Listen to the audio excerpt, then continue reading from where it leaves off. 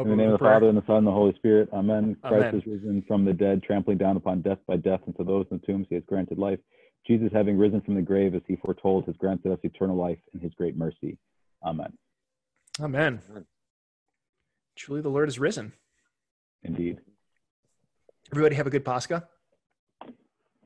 Yeah. Yeah. Praise God. Shrugs? Yeah, I guess. It was, I mean, it was interesting.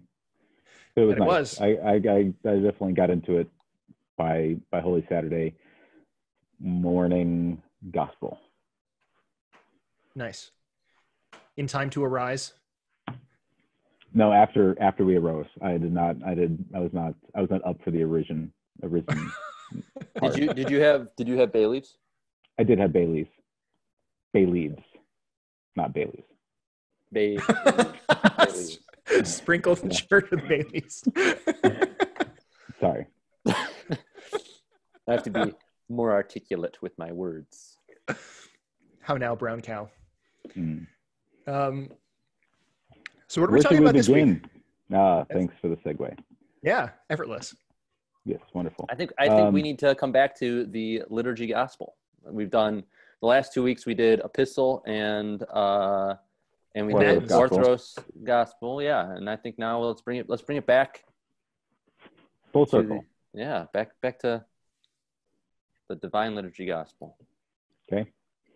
So for the Sunday following Pascha, I have a funny story about this one, actually. This is how my father, who was probably 55, realized that the readings of the church repeat are on a cycle. Uh-huh. So it was Thomas Sunday, and he's like, do you guys all just decide to do Thomas on the Sunday afterward? Like, how do you guys all decide to do the same thing all the time? And I was like, Dad, there's like a strict schedule that everybody, like, written down hundreds of years ago about what gospels are read on what day. And he goes, really? You don't just like pick what you want to do that day? I'm like, dude, you've been in the church for 55 years. How do you not know this? Like, you didn't realize that the same ones are said the same time of year, one after the other? Anyway, he discovered that on Thomas Sunday a few years ago. So the gospel reading is from the gospel according to John. We'll start with the reading itself, and then we'll jump in. So on the evening of that day, the first day of the week, the doors being shut where the disciples were for fear of the Jews, Jesus came and stood among them and said to them, "Peace be with you." When he had said this, he showed them his hands and his side. Then the disciples were glad when they saw the Lord. And Jesus said to them again, "Peace be with you. As the Father has sent me, even so I send you." And when he had said this, he breathed on them, and he said to them, "Receive the Holy Spirit. If you forgive the sins of any, they are forgiven them. If you retain the sins of any, they are retained." Now Thomas, one of the 12, called the twin, was not with them when Jesus came. So the other disciples told him, "We have seen the Lord." But he said to them, "Unless I see in his hands the print of the nails, and place my finger in the mark of the nails, and place my hand in his side, I will not believe." 8 days later, his disciples were again in the house, and Thomas was with them. The doors were shut, but Jesus came and stood among them, and he said, "Peace be with you." Then he said to Thomas, "Put your finger here and see my hands, and put out your hand and place it in my side. Do not be faithless, but believing." Thomas answered him, "My Lord and my God." Jesus said to him, "Have you believed because you have seen me? Blessed are those who have not seen and yet believe." Now Jesus did many other signs in the presence of the disciples, which are not written in this book. But these are written that you may believe that Jesus is the Christ, the Son of God, and that believing you may have life in his name. Amen. I love that gospel. Mm-hmm. I'd been disappointed. I would have been disappointed if we went with a different reading for the day. Well, I'm glad that you got what you wanted. Well, that's why I rushed in to say which one we were going to do. Right. Rush in. No, I'm going to start singing. There's so much to unpack in this gospel. There's a ton. I mean, from of course Thomas to those last words of what was the other miracles and how that applies. So I think the easiest place to start, I think, would be talking about doubting Thomas. I think, what we hear about Thomas and what we, we as, I don't want to say as a church, because I don't think as a church we have. I don't want to say societally either, because although it's become a term, to be a doubting Thomas, right? Yeah. That's a term because of this scene. And I think the question we should ask is, or the question that I think we've discussed is, how fair or unfair is that to Thomas? Totally. Yeah. Father, you want Threw to it jump out in? there. The question has been thrown out there. Okay. It's floating. Yeah. The blessing is there.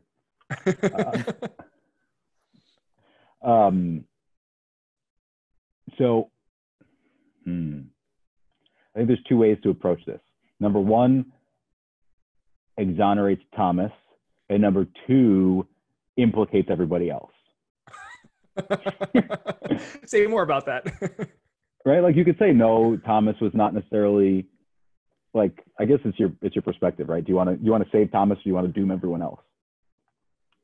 You could say that Thomas was not doubting, although the church is pretty clear that he was. Right. Mm-hmm. But I guess maybe the point that, Nick, you're getting at, or my second point, which is like you can implicate everybody else, is that like Thomas didn't respond in any way different than the rest of the 10. Yeah. Right. Like I think that's what you're getting at. Like I'm not necessarily ready to say that like Thomas did not show disbelief. That he was like totally solid. But I do want to undermine the term doubting Thomas. We can go ahead and just implicate everybody else, because that's the Christian thing to do, is not take ownership for your own activities, but to drag down everybody else with you. Everybody's under the bus. That's right. That woman you gave me. that was all that never got started anybody into there. trouble. Right. She gave me the apple. I think, so Christ appears first, the first time. He appears the first time. And what does he say? He says, look at my hands, look at my side, right? He shows them and says... Because back up a little bit even, right? Like when he appears to the disciples, that first group of disciples were huddled. They were afraid. They were hiding. Right. I mean, like, I don't recall that the text sort of explicitly talks about doubt maybe in the same sort of way, but they were definitely hiding from the authorities. Right. Like there was no kind of sense of confidence. There was no sense of like, the Lord is going to rise. Like they thought their master was killed. They thought the authorities were onto them. Like there was definitely some level of panic and some level of on the defensiveness, which I think you can interpret as like they didn't fully apprehend who Jesus was. So they were locked up in their room. And then Jesus comes, like Nick says, and he's like, hey guys, look. So he gives them exactly the same thing that he gives Thomas. Right. Yeah. Thomas. So the quote from the scriptures is, and Jesus stood among them and said to them, peace be with you. When he said this, he showed them his hands and his side. Then the disciples were glad when they saw the Lord. And Jesus said to them again, peace be with you. Right. So like he starts off, he says, peace be with you. And then he has to show them his hands, his side, and only after they see are they able to rejoice. Because they've already been told that this has happened. Yes, they have already been told, right? Peter and John go to the according to this book, right? According to John, Peter and John go to the tomb. They don't see him, but they haven't seen him yet. In another instance, you have Cleopas, and who is Cleopas with on the road to Emmaus? Nicodemus. And they're like distraught, and they say, furthermore, some women came to us, and they're still not, like, it's not until he reveals himself and everything about the gospel, so until they actually see him across the board, there is this level of, can we believe this? And Thomas here now is given, I guess, an extra title that we don't typically apply to the rest of the disciples, and we very much could. Right. I think that it's important for us to take this before we get into Thomas and specifically what he asks, right? Like, because there's a lot to focus on there. But if we look at how Christ interacts with the 10 first. He shows them his hands and his side, and then they believe, right? There's a parallel in Luke's telling of this experience, of this event, in Luke chapter 24:36. So it's really helpful to see not just how John describes this event, but how Luke describes this event. And in John 24:36, Luke 24:36, he says, "Now as he said these things, Jesus himself stood in the midst of them and said to them, 'Peace to you.'" Right? So we're same setting. But they were terrified and frightened and supposed they had seen a spirit. And he said to them, "Why are you troubled? Why do doubts arise in your hearts? Behold my hands and feet, that it is I myself. Handle me and see, for a spirit does not have flesh and bones, as you see that I have." Then he said, when he had said this, he showed them his hands and his feet. But while they still did not believe for joy, and they marveled, he said to them, "Do you have any food here?" So they gave him a piece of broiled fish and some honeycomb, and he took it and ate in their presence. And so Luke adds this extra detail that he tells them, not just look, handle me, see, touch me. I'm a real, I have really risen from the dead. Physically, Thomas, yeah. physically, right? Physically. And so much so, Luke even adds the point that they were so doubting that after they saw, they still weren't, still disbelieved. And so Jesus had to eat. Yeah. He had to eat a honeycomb to show them that not just the holes in my hands that you just touched, but, give me a piece of fish and some honey so that I can eat and show you that And he does it a couple times in his revealing. He eats a couple times, yeah. For sure. And almost in everyone, even if he doesn't eat, there is a food, or there he breaks bread with Nicodemus and Cleopas. He there is this level he eats broiled fish on the shore after the apostles very much alive. Yeah. Very much alive. I think that that's got to be, and that points to the for they thought that they saw a spirit, and had Christ risen in spirit, that would have been cool. But it wouldn't have been the fullness of what was necessary and what is for us as well in our resurrection, and what it implies for us. Correct? Yes. I just want to further drive home the implicating everybody else, right? Let's just get all of Thomas's co-conspirators together with him before we jump into Thomas. If we look at Matthew, the Great Commission, Matthew 28:16, the 11 disciples went into Galilee to the mountain to which Jesus had directed them. And when they saw him, they worshiped him, but some doubted. I love that. I love that line that's put in there, by the way. Every time we read that, because that's one of the 11 Gospels of Matins. It is. It's also the baptismal gospel. Okay. But some doubted. Why throw that in there? Except for the fact that it's true. Right. And it's real. Right? Right. I think only Mark doesn't include a piece about the disciples doubting Christ's resurrection. And if you look closely at Matthew, Luke, and John, it's more than just Thomas, right?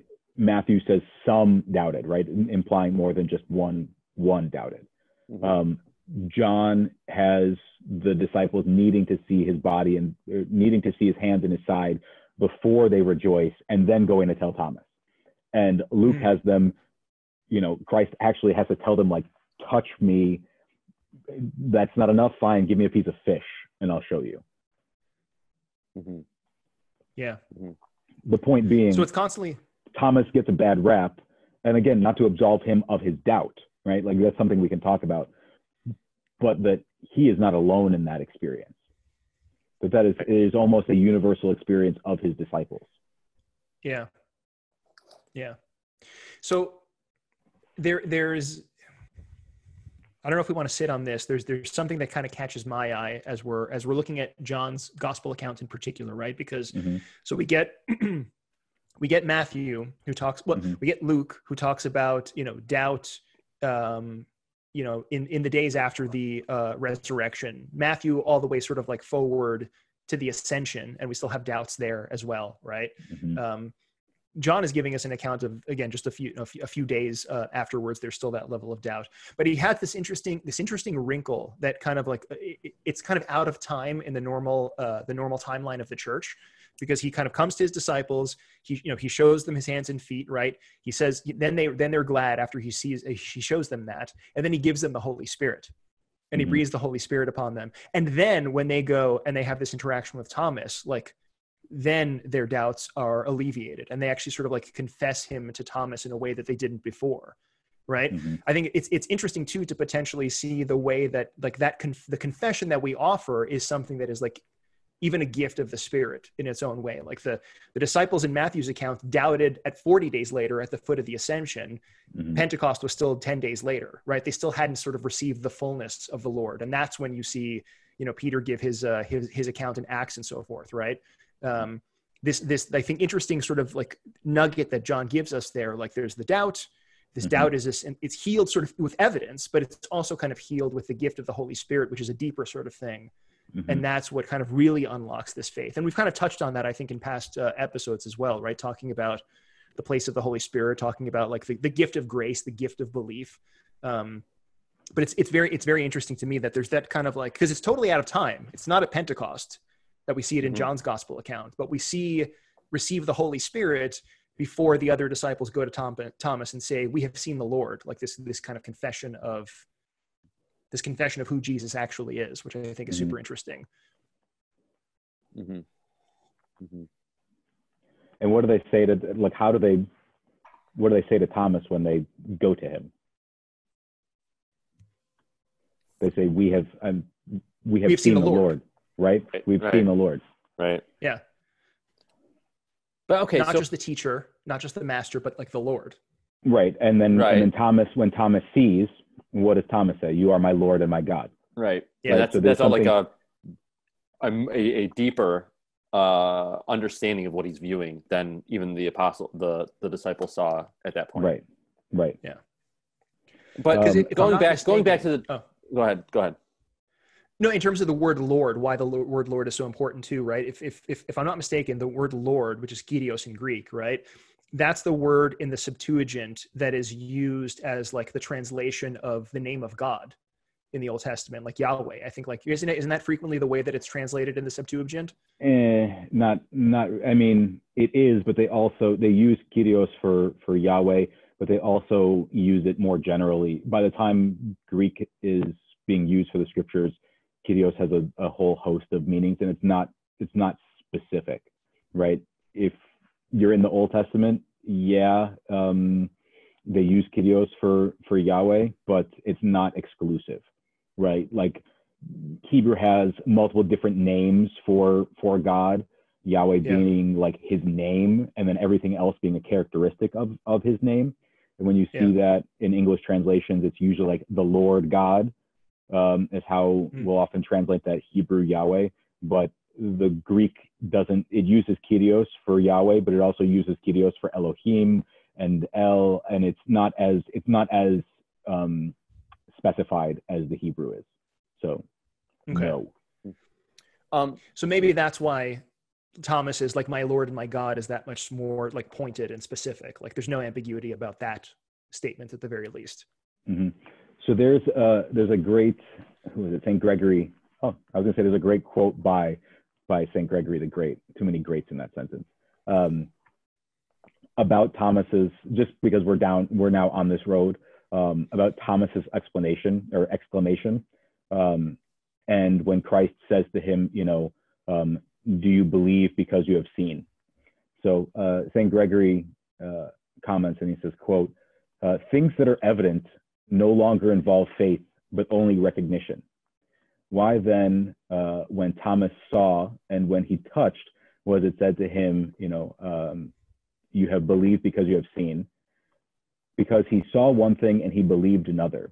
divinity could not be seen by a mortal person. He saw a human being and he confessed him as God. And so St. Gregory is making the point that what he's asking to see, Christ's flesh, he's asking to see a human being resurrected, right? And that's what he sees. He sees a human being with holes in his hands, right? But what he perceives can't be seen. Because he perceives my Lord and my God. He perceives my Lord and my God, right? He sees a human person. Yes, I'm going to say a resurrected, transformed human person. Like I'm not, you know, right. But he sees a human. Right. Yeah. But what he confesses is my Lord and my God. And so St. Gregory is saying that, like, he actually, you know, when you get past the initial point of doubt, where he lands is a deeper exclamation than simply just the resurrection, right? Because he can see and proclaim that this man who is crucified is alive. Yeah. He can see that, right? That no longer, and what St. Gregory is saying is, like, that no longer involves faith. That's only recognition. Yeah. Right? To confess that Jesus is alive is not necessarily for Thomas, because he has seen an act of faith. But Thomas believes because he sees not simply a human who is resurrected, but he sees his Lord and his God. He's not just seeing another Lazarus, in other words. He's not just seeing another. Right. So he had doubt about maybe the resurrection of Christ's humanity, right? He has doubt, but once he sees that there's no longer faith that's involved there, because that's just fact. He stands in front of and physically handles the risen Lord's body, right? Like, it's no longer a proclamation of faith to say Jesus has risen for Thomas, right? Because Thomas has what? Thomas has seen, right? And what he's saying is, what he can't see but still knows and still believes is my Lord and my God. And therefore we see Thomas's faith expressed there. And then you get, you know, blessed are all those who have not seen and yet believe. All of us, and the fathers of the church are very specific, like, all of us who have not yet seen and stood in front of the physical risen Lord, we proclaim both, right? Thomas didn't need to proclaim the resurrection, right? Him personally, right? As he goes and he ministers and he's an apostle, he does, right? But for him, it's obvious. It's fact. It's fact, right? And so we have this dual confession that we need to see or perceive, that we need to perceive, right? Or confess his physical resurrection and his divinity. Whereas for Thomas, that's, he only has one confession to make: my Lord and my God. Right. Which is still groundbreaking. Still totally groundbreaking. Right, because in the end, what does it mean? My Lord and my God is a physical person in front of me. Right, which is otherwise unheard of among the Jews, right? Yeah. That God would be, you know, and that's the essence of the gospel, that God became man. Mm-hmm. Yeah. And now he's and he, you know, throughout all of the ministry, there were times when, like, Peter professed it, but, like, now we see him in a risen state as God and as a human form. I mean, like, everything's confirmed. Like, it's just right there. So I want to go back a little bit, if I may, to when the disciples tell Thomas.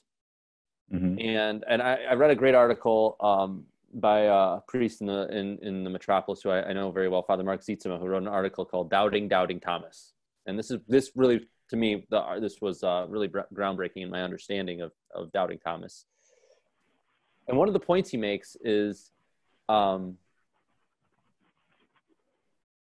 if you're Thomas and you're one of the 12, right? You're one of the closest friends, and Christ arrives to tell the other disciples, and you're not there, like, wouldn't you kind of be like, well, I wasn't here for that, right? Why would he appear to you but not to me, right? Mhm. So like this doubt doesn't come without a little bit of, I mean, it's understandable. Like, I'm one of you guys. Why didn't he appear when I was here? You know, and that's I think just a general true human emotion that I am one of you. I'm now I feel, I mean, like, totally left out. I mean, really, I mean, that's a real human emotion that I am left out of this. And, you know, if you guys got to see it, then I want to see it. You know, that's. Do you want to know when Thomas is really left out?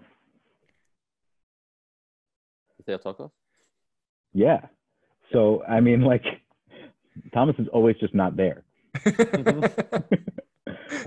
Like, I don't feel as bad for Thomas in this situation because there's no context about like why he's not there. But I feel really bad for him when the Theotokos falls asleep, right? Because before she dies, before she falls asleep, all of the apostles who are out doing their apostolic, missionary work are all mystically transported in a cloud. The writings say, like they were enwrapped in a cloud and brought from wherever they were to her bedside, all of them, except for Thomas. And Thomas arrived a couple days later after she had already fallen asleep. Everybody else got to say goodbye, but Thomas didn't. Like he physically traveled. I don't know, but he just didn't get there. And everybody else got like an express, divine cloud transportation, and Thomas didn't. So, but Thomas serves the same purpose. That's what I say, right? Like, and again, this is why kind of just going back to exonerating Thomas and not exonerating him from doubt. Like, we can talk about his doubt in a second. I think we should, but singling him out is what we're trying to erase that perception, right? That Thomas was unique among the disciples for his doubt. He has doubt, and we'll get to that. But the point is, Thomas has the exact same thoughts and fears as the rest of them. He has to actually physically see Christ before he will confess him. That's the exact same experience the other 10 had. Like, we cannot single out Thomas and say that he was different from them. He was just not there. And he expressed the exact same doubt that they all did. They just had the opportunity to see him before going to tell Thomas. Yeah. Right. And he asked for the very same thing that Jesus gave the other disciples. Yeah. He asked to be united to the disciples, right? He asked to not be, he specifically asked not to be separate from them, right? If everybody else got to see you and handle you like you offered, then I want that too, right? Like, I'm not going to believe until I can have the exact same experience that you guys all have, right? Maybe, to Nick's point about feeling left out. But the point that I'm making is that he's not there. Therefore, we get this story of him, for lack of a better word, needing proof that confirms the resurrection, right? He's not there when the Panagiotis falls asleep. Therefore, we get his experience of her being assumed and leaving her belt to him, right? So Thomas is, not being present is actually, it's a benefit to the church. Oh, absolutely. It serves purpose. It totally does. And that's why, again, not to malign, there's no reason to malign Thomas. I think that's where we're getting at. Like we shouldn't preach that Thomas was different or worse than the other disciples. And we shouldn't preach that, like he just wasn't there or he was more scared than the rest of them or whatever it was. Thomas's not being there was the providence and grace of the Holy Spirit, so that we could hear the truth of the physical resurrection of Christ, so that we could hear the assumption of the Virgin Mary, right? Like it's good. Right. That's just, at least that's the point that I want to make. At least his lack of presence is good. We talk about this. We've talked about this a few times, that the impact that these gospel stories have on us today. What happens is important for what happened as it happens, and it's important for us 2,000 years later to be a part of that in our way. So here now Christ says, blessed are those who believe without seeing. Well, you know, and you mentioned this, who is that directed to? That's directed to us, right? And so that purpose, that what that is said is said as basically as an encouragement to us. Is that not? Oh, 100%. So my question to that is, what does he mean when he says, blessed are those who believe without seeing? What does that mean? Because I think it comes off as, you're not blessed, Thomas, and you don't get my blessing. And I think that's how it's read. Right. But I'm not. And that's sure what I was saying. Like, I think that's what St. Gregory the Great was getting at. What you're saying is that it's not necessarily denying Thomas a blessing, but it's recognizing the blessing that's upon him is because he confessed the divinity, which he could not see. Right. Right. Like, I think the point that St. Gregory the Great is making is exactly that. It's not that Christ is denying Thomas a blessing or chiding him or chastising him, like, oh, well, you didn't get it. Well, everybody else who gets it without, like everybody else who didn't have to doubt, well, they're going to be extra blessed and you're just, whatever. Right. Gregory is making the point that he believes what he can't see, which is the divinity. He can't see that. You can't see it. Right. Right. So to us today, would you say that, for instance, there are people who have this desire and need to see miraculous things, weeping icons, whatever. And then there's people who don't need it. They just don't need to see these things. It's not something that they like have a desire to see. Their faith is there. Would you say that there's they have just that's like, I would say that it's a blessing to not have to need that. It would be a blessing to, is that what he's referring to here, or no? Like, if I don't need to see that thing, then you're blessed that you don't have to see it. Is that what he's referring to for the rest of us? No. Okay. I don't think so. I mean, like, I get what you're saying, which is, for some people, the miraculous workings of God within the world and the visible and tangible expressions of his grace strengthen their faith. And there's others where, not denying those experiences, but it doesn't necessarily add to their faith, if I'm getting what you're saying, right? Yep. Like, it's not that I don't believe in those things, but I would believe the same whether they happened or not, right? Is that what you're, okay. Yeah. And that those people are blessed, whereas the other people are not. Just that it's a blessing. Not that like God's given them a blessing necessarily, or like they're more blessed, but right. I'm blessed that I don't need that type of, like that kind of thing. But see, I see here, my thing is that, like, to put it in the terms of need, right? Like, it doesn't matter what you, like, God isn't, I don't think that God, pours his grace upon the world and acts within the physicality of our created being to display and show forth his grace and his mercy and his energy, because we need it, right? Like, I don't know if that's making well, I don't know. I mean, I'm going down a little bit of a tangent. Like, need here. to see it, right? Like, oh, I'm doing this because this person needs to see, like, they're not going to believe if I don't do that. Right. But I think there is a level, I think, for some that their faith is strengthened when they see something that is miraculous in this world. Right. So right. I agree. But I think I guess the point that I'm trying to make is that it's a constructed and a false dichotomy that, like, okay.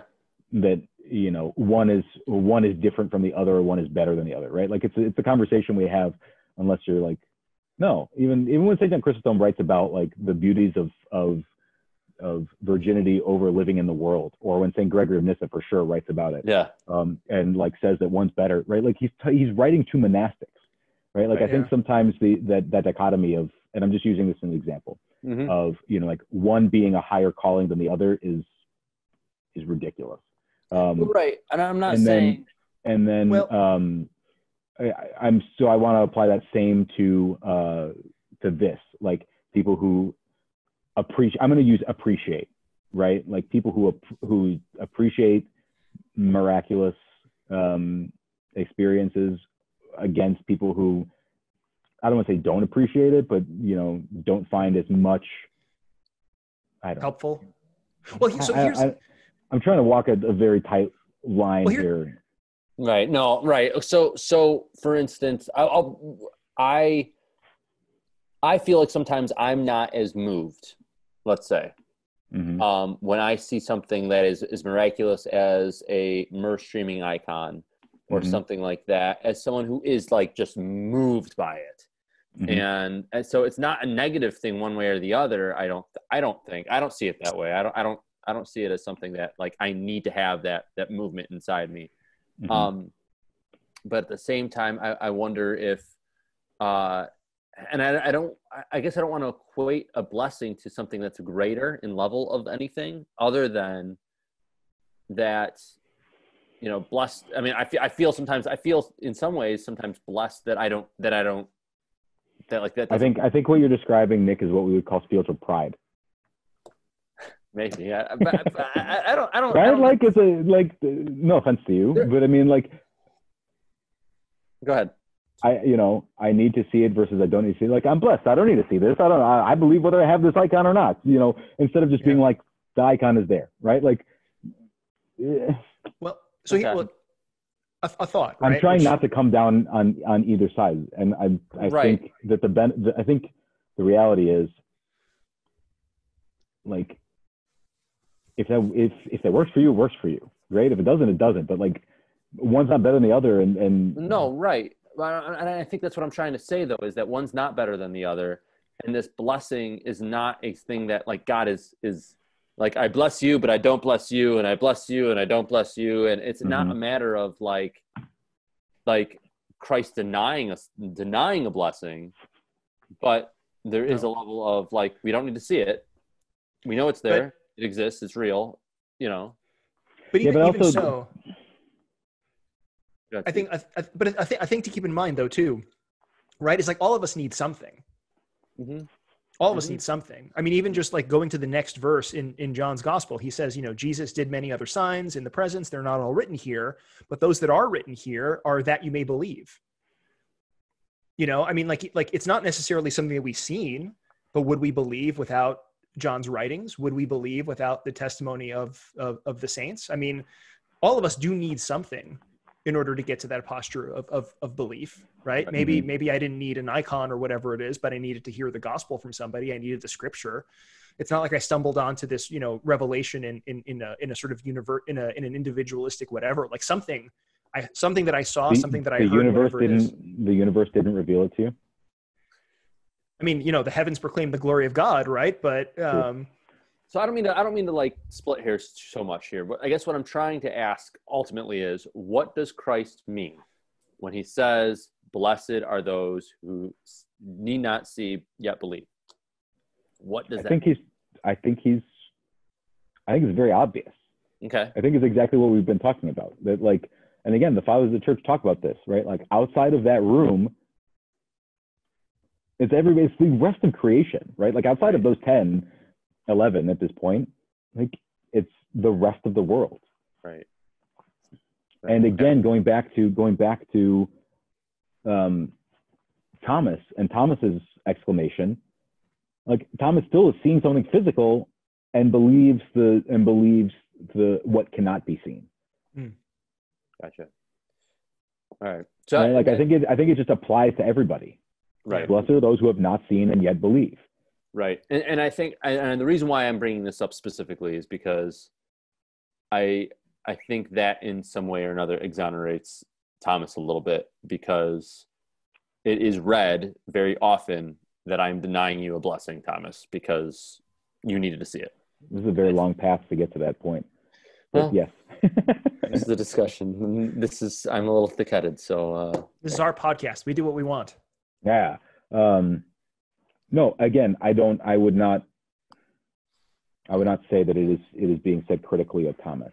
Okay. I think a close reading a close reading with the guidance of the fathers see that not necessarily as a chastisement of Thomas, but a promise to the rest, and maybe a confirmation in Gregory's way of thinking, in Gregory's illumination by the Holy Spirit, a way of understanding that Thomas is proclaiming something greater and deeper that is unseen. Mm. So it's a thumbs up to everybody. It's not a withholding of blessing from anybody. Mm-hmm. Mm-hmm. Yeah, that makes sense. Sorry for taking the long way to get there. Participation trophies all around. Good job, kids. Yep. You all did it, even if you didn't. It's okay. Jesus is the race. He's the one who runs the race. None of us do it at the end of the day anyway. It's true. All right, so I've got two things, two other topics we can kind of meander towards before we open for questions. I'll give you one is more like in-depth scriptural connections, and the other is more general, like thematic takeaways. One is probably more spiritually edifying for anybody else who will watch this, and one is more nerdy. That's how I should say it. Deep dive, deep dive, deep dive. I'm all about this option 2. Option 2 can be done in like 2 minutes. I'll do option 2. Okay. Again, we'll go back to like not necessarily exonerating Thomas of doubt. It's very clear he has doubt, but noticing that his doubt is the same as everybody else, like qualifying, and the whole boat's sinking, right? Not just one person. But ultimately the question of like, well, what are the results, or what are the fruits of Thomas's doubt? Which I think is an important pastoral conversation, an important pastoral gloss on this, is that Thomas hears that Christ is risen and that the disciples have seen the Lord, and doesn't refuse to join them the next time that they're meeting in 8 days, right? Like his doubts, it's not like he insists like, I'm not going to believe this, and it's just, it's hogwash, and I'm gonna go back and do whatever I was doing before. He has doubts, right? But he doesn't write it off. And his doubts actually lead him back to the upper room, where he sits in doubt, right? Like he's in the room in doubt, surrounded by people who are telling him that, this is what we've seen and this is what it is. And I can't, I just feel like that's a very universal experience in the church, to be in the church and to be struggling with doubt while you feel like everybody else around you is either stronger than you, or has seen something that you haven't seen. But I think the guidance that Thomas gives us is to, when in doubt, like don't leave, right? Like, right. And the other disciples, they tell him, we've seen the Lord, and then he gives them this kind of like this response, and they don't attack him for it, and they don't beat him over the head for his doubts. They invite him and make sure that he's with them the next time that they gather together, right? Like, so his doubt doesn't cast him out of the group mm-hmm. from their perspective. Yeah. And his doubt doesn't lead him to leave the group from his perspective. And ultimately what happens is he ends up with his hands outstretched, right? Like his doubt actually leads him to go further and further and deeper into a mystery. Right. So that that's such an important aspect, I think, of growth as an Orthodox Christian, is allowing doubt to enter and not saying, well, I doubt now, peace. Right. And I think that's a real struggle, I would say, for our generation specifically. And I think part of that is it's twofold. In one end, it's exactly what you're saying, in that, I feel uncomfortable because I have this doubt, and instead of pursuing and going down this path of mystery to maybe find answers or whatever, it's easier for you to just take a step out. Mm-hmm. At the same time, I think there's been a lot of instances, at least anecdotally, I mean, I could think of a few, where someone who experienced doubt or questions something in our faith gets ostracized for their legitimate questions. And as a church, as someone who a Christian, as someone who's a member of a church, I think it's really important to say to show this as an example, both on Thomas's side and on the disciple side, of Right. how to handle a situation where there is doubt. Mm-hmm. Yeah. I think that's a great example. So I'm just taking what you're saying and just kind of broadening it for us and saying, I think we've all seen it. Yeah. It's very much in the spirit of, what was it? The Sunday of St. Mary, the father of the boy that was demon possessed, Mm-hmm. who had his doubts, right? Because the disciples weren't healing, and yet his Mm-hmm. doubts didn't pull him away, right? Number Mm-hmm. one, just like Thomas. And then number two, his doubts are responded to with gentleness, right? Mm-hmm. Like Jesus didn't sort of go and ostracize. We had that whole sort of deep dive into the sort of like the semantics of, Jesus talking to the man. He doesn't come at him with chastisement. He comes at him with this kind of like encouragement and hope. And in the Mm-hmm. same way, like it's really wonderful, right? Thomas is doubting, and Jesus gives him like exactly what he needs to resolve his doubts. Right. Doesn't shame him, doesn't sort of like paint him out to be the doubting Thomas, the worst of the disciples, or anything like that. And I think that's a really like interesting, like Nick was saying, like a really interesting pastoral challenge. Like how do we respond to the doubts of our friends, to the doubts Mm-hmm. of our fellow parishioners, right? The doubts of family members. Is it something that makes us scared? Is it something that's going to cause us to be on the defensive? Or is it like the conditions in which ministry happens, right? Like that is where the Lord ministers to Thomas in the midst Mm-hmm. of his doubts. Right. And I think that's a big, again, just because the three of us are involved in ministry, like I think the missteps of people in ministry or people in the church is that when there are questions or doubts, that they're not engaged with, right? They're either dismissed or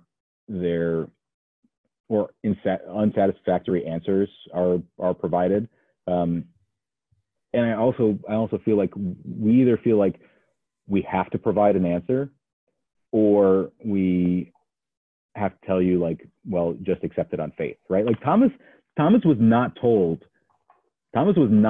like, well, you just have to believe. Yeah. Suck it up. Right. He didn't say like, well, this is where faith comes in, when science stops working, that's where faith, like that's not what happens. Right. He's like, unless I see this is going to happen. And no one was like, dude, you better just shut up and believe. Right. Like you're a bad guy for asking that question. Right. How can you consider yourself a follower of Christ if you won't automatically believe, the thing that we've all seen and are telling you happened that you didn't see happen? Right? Like that's what's happening today.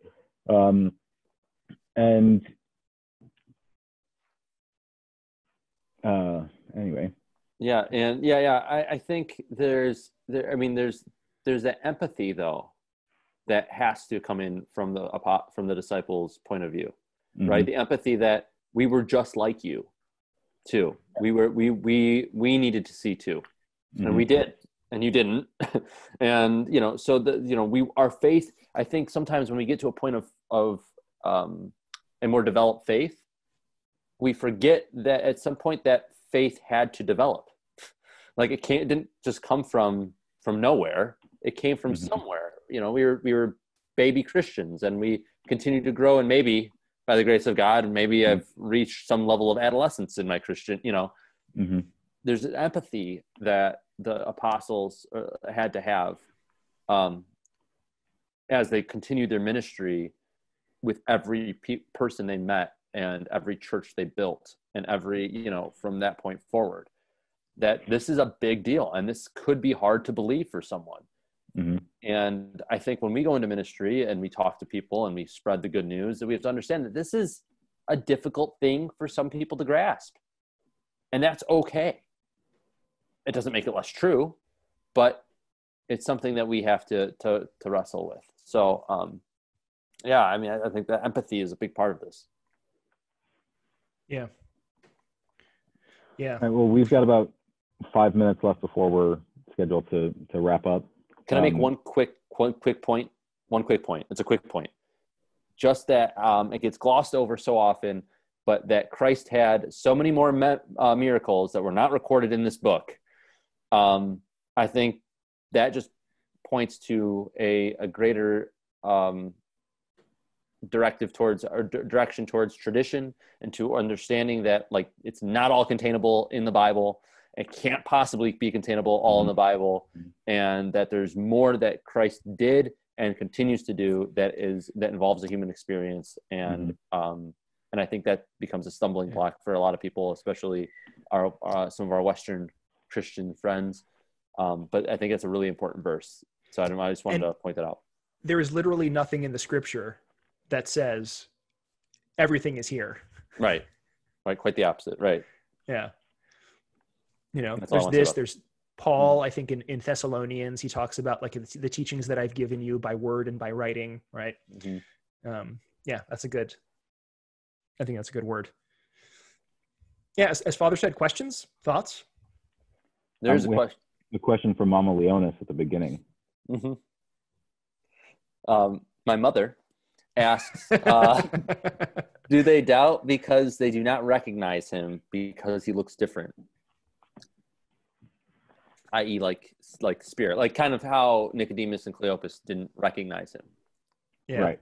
And Mary Magdalene outside the tomb doesn't recognize him. Right. So constantly throughout the scriptures after his resurrection, people are not recognizing him because he's just not recognizable. Yeah. He's transformed. Same yet different. You know, because it's interesting that when he shows Thomas, like, it's the same holes, you know, the same holes that when he was hanging on the cross, right? So it's clearly still him, but there's something unrecognizable. And I think it's an interesting note to us, right, as Christians. Like, how do we recognize the Lord? Like, we recognize him in the Holy Spirit. We recognize him in his revelation. And when we look at like Luke, right, that Cleopas and Nicodemus, they recognize him in the breaking of the bread. They recognize him in the liturgy. They recognize him in his body and blood. There is a kind of like a mystical sort of like sacramental revelation. We don't see him walking around in the same way as they did for 40 days after the resurrection, but he's present with us, and we see him in the breaking of the bread, and we see him by the grace of the Holy Spirit. And that's, I think, one of the joys and challenges of the Christian life. Well, so does that point to this level of participation, that some things need to be revealed to us as we participate in the life of the church? So there's certain, I guess my response to this would be that Christ is. I mean, he looks like he does, but he's recognizable in response or people's ability to recognize him. Right, in proportion to their ability to recognize him, right? So, and that's a theme that's pretty consistent throughout the scriptures, even prior to his crucifixion and resurrection on Mount Tabor. The hymns for transfiguration, when he showed forth his divinity to his disciples, right? It says, he showed them his divinity in as much as they could bear, or as far as they were able. And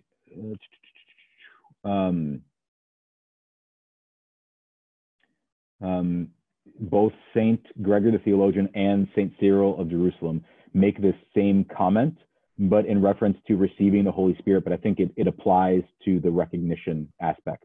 And I'll read both of these, and then we'll go back and I'll kind of explain more. So in reference to Christ offering the Holy Spirit, breathing on them, and then them getting the Holy Spirit again at Pentecost, this is what St. Gregory the Theologian says. Christ's disciples were able to receive the Spirit on 3 occasions, and he goes on, I'm going to jump to later in the quote. He says, the first manifested him indistinctly, the second more expressly, and this present one, this is in his Pentecost oration, so in this present one, more perfectly. So he's saying that in the beginning, they received the Holy Spirit indistinctly, then more expressly when they're there with Thomas, and then at Pentecost more fully, right? So he's drawing out this theme of, as they're able to receive it, they receive it in a greater proportion. And then Cyril of Jerusalem in his catechetical homily says, receive it in part now, then you shall wear it in fullness. For the one who receives often possesses only a part of the gift, but the one who is clothed is completely enfolded in his robe. Again, both of these are in reference to Pentecost and the ability to receive and recognize or receive the Holy Spirit, right? I think that again, is the same thing that we're seeing in terms of people's ability with their physical eyes to recognize Christ. Like Cleopas and Nicodemus couldn't physically recognize him. Again, maybe not because he looked different, but because they couldn't see him. Mm-hmm. Right? Their eyes were not able to see him. Not that Christ was shielding himself from them. Mm-hmm. Mary Magdalene, again, not able to see him in the garden, not necessarily because he looked different, but because her eyes were not able to see him. Mm. And what it is, what is it? It's when he turns to Mary and says her name that she can recognize the person standing in front of her. And when Cleopas and Nicodemus sit down and break bread and receive his body and blood, that they can recognize him, right? When they participate in that sacrament. And a great example of this is again, in John, when they go fishing, and they see Christ on the beach and he's got a little like charcoal fire for them, it says that they recognize that he's the Lord, right? Like this is happening after Thomas Sunday. Where is this?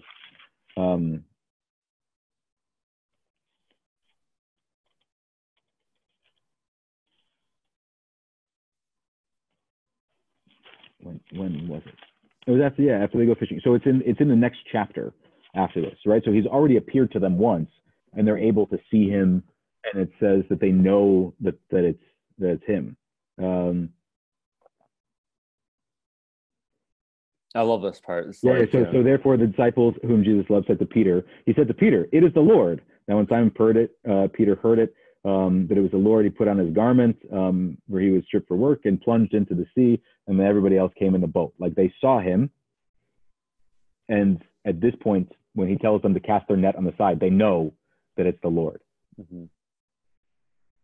So I think, again, not necessarily that he's different. I mean, obviously he is. He's resurrected, right? Like I'm conceding that point. What I'm saying is the inability to recognize him is a proportion to as a response from them, not necessarily a concealment of himself. Yeah. Which connects to Nick's point earlier about like us being baby Christians and kind of our spiritual progress. And the more we sort of grow in holiness, the more our eyes are opened to the reality of what is. In the same way that sort of, the disciples go from baby Christians, right, to full. I mean, this is like what Paul talks about, right? Our goal as Christians is to achieve the full stature of Christ. Mm-hmm. To be able to see things for who they are, to be able to see the Lord for who he is, to see him in our midst. Jesus even talks about this in his his farewell discourse on the night of the Last Supper. Like he tells the disciples, like, I'm going from you. The world will not see me. Mm-hmm. Right. But like, you will be able to see me. Mm-hmm. It's not that I'll be gone, like I'll be here, but the world will not be able to see me. And as you sort of like develop in your faith and your spiritual lives, you will be able to see me. Right. This is why there's not like, breaking news all across Galilee and Judea that, Christ is this guy that we just crucified is up and walking around. Like no one else besides his disciples see him. It's not because he's not there. It's because no one else has eyes to see. But he does reveal himself to a multitude of people over a period of time.